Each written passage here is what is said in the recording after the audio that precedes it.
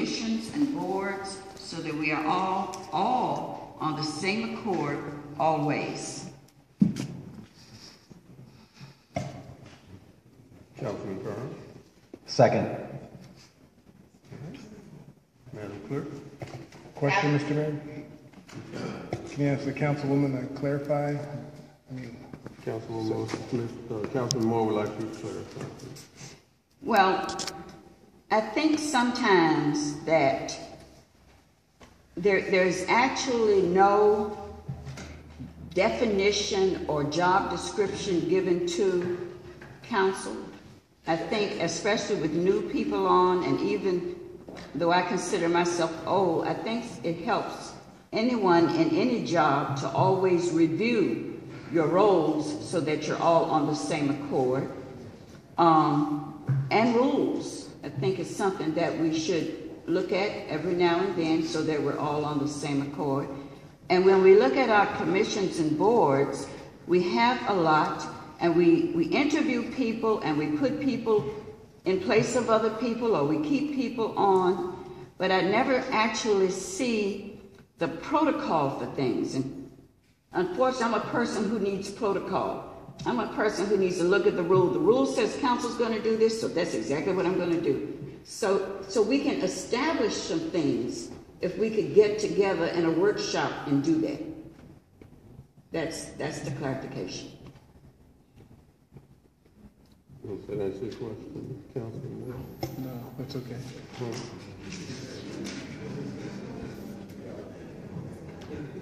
Are there any more questions? Madam Clerk, would you call the roll? Councilman Coleman. Aye. Councilman Hart. Aye. Councilman Moore. No. Councilman Kern. Aye. Councilman Wilson Smith. Aye. Mayor Myers. No.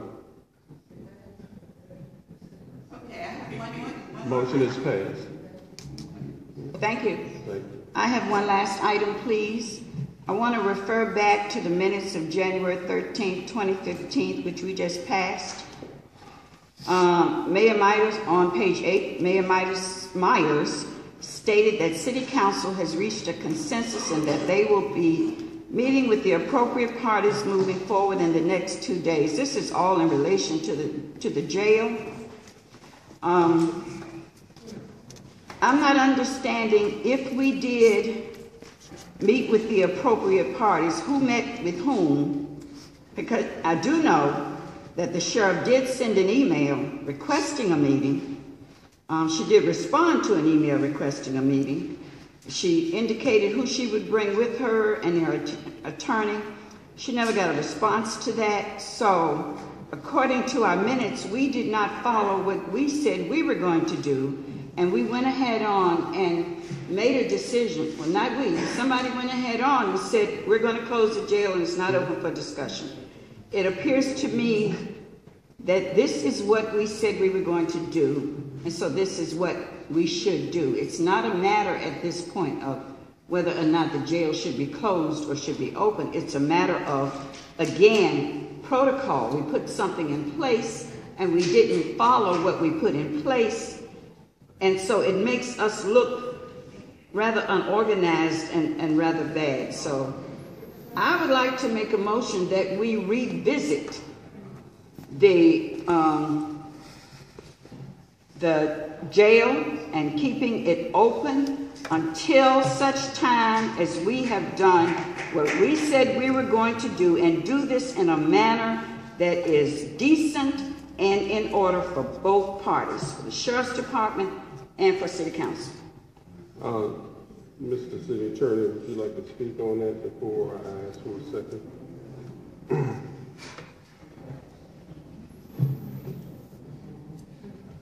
This goes back to what I said earlier in terms of the institution of the City of Council. It goes to the fiduciary duties that this council established when last year it enacted an ethics ordinance. I stand by everything that I said previously in terms of the decision was made by council There's a process, or to quote you, Councilwoman Wilson Smith, a protocol to rescind, reconsider, whatever term you want to use. That was not followed. It just was not followed. The rules of this body, the rules of this institution dictate how this council should function. Those rules state that there's a time limitation. That limitation was not followed. There was an edict from City Council that said, close the jail. That process has begun. I understand that there are people who are unhappy about it, but my role in this is to protect this body and to protect the institution of City Council. With that being said, it goes back to the rules of this body. If someone had come to me the day after and said, how do I unravel this? I'm unhappy. Ethically, I'm required to answer that question. That did not happen. The time then lapsed. If anything,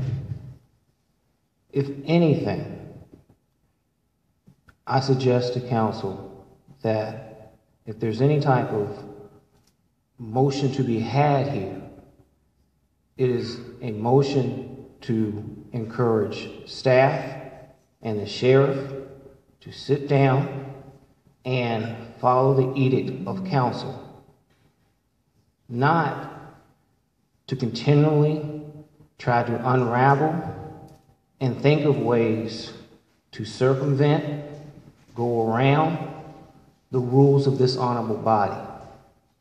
Because once you take that path, that means every decision, every single decision is now subject to repeated review and discussion. Thank you. Thank you, Mr. Chair.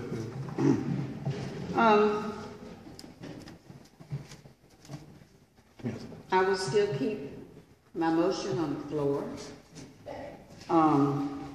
If we are going to follow rules of council, for one thing, we must follow rules of council. Now, we are a body of 7 people. We make decisions together. The decision was made to close the jail by the unanimous vote. Everyone, except some of us, made that decision. I have only asked us to follow what it is we said we were going to do. If you put it in writing that this is what we're going to do, I feel fully responsible for saying to the citizens, this is what you read, this is what we agreed upon, this is what I'm going to do. That's what we said. Now, it didn't happen. And to me, that makes us not right, not credible, not a credible board. Because we're not being credible. We make a decision to do something one way, we turn around and do it another way. It doesn't make us credible at all. I have a motion on the floor, and that's it. Is there a second? Second, and a question. What's your question? My question, I guess, is to the city attorney. The motion is to revisit, not to rescind. Is there a difference?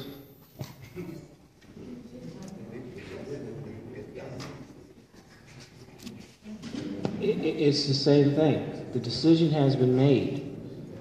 And you say revisit, you're basically not following the rules of council. You might as well say we want to reconsider it again, and I go right back to the rules of council. I mean,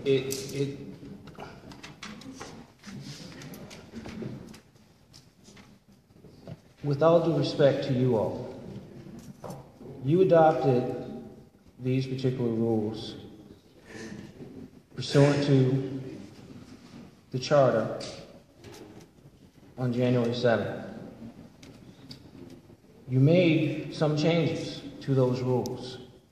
The one section that you did not change is the same section that I'm relying on that sets forth how things are reconsidered by council.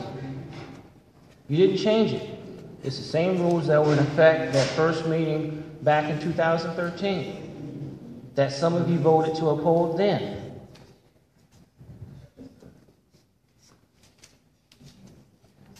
You have to look at this globally. When I say globally, not here and now.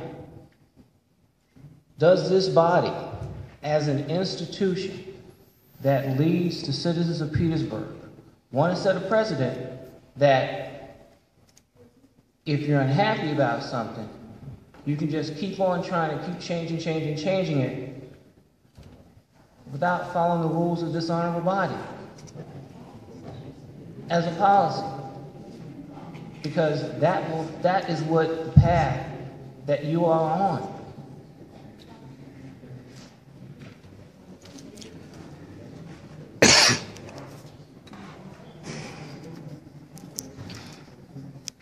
Mr. Cole? Point of order. You have a second. Madam Clerk, you call the roll. Councilmember Hart, Councilmember Cole. Aye. Councilmember Hart.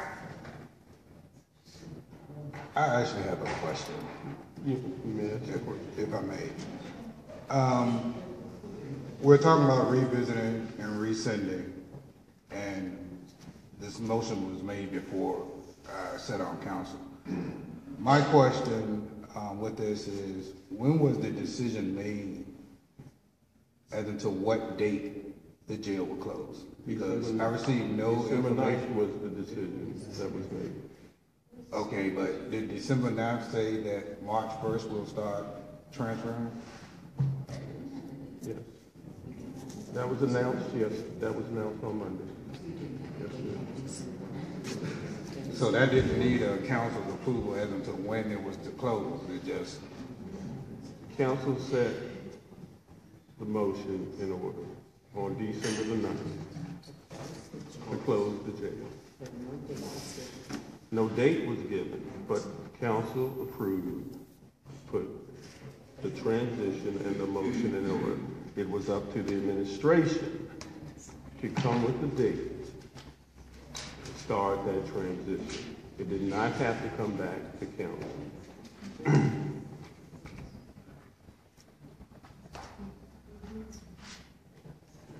What you're voting on is applicable to the rules of council, and the rules of council, which states, and if Mr. Telfair would like to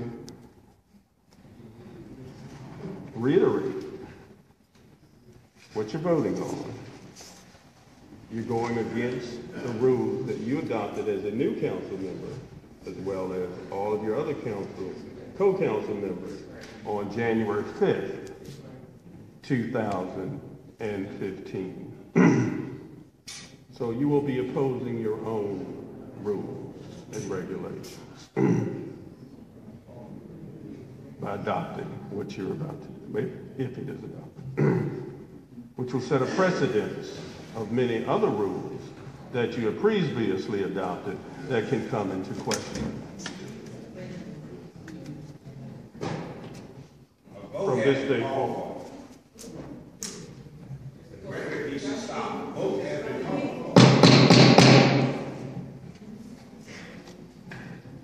So, yes.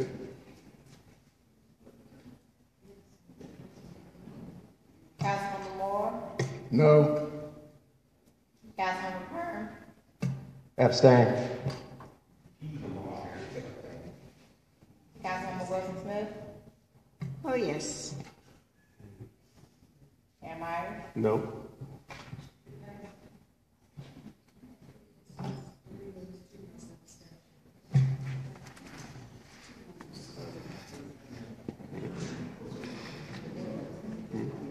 What's the result?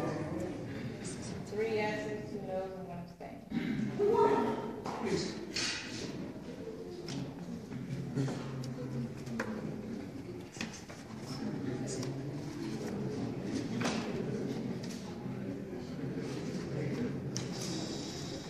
So Attorney Telltale, can you explain what it does?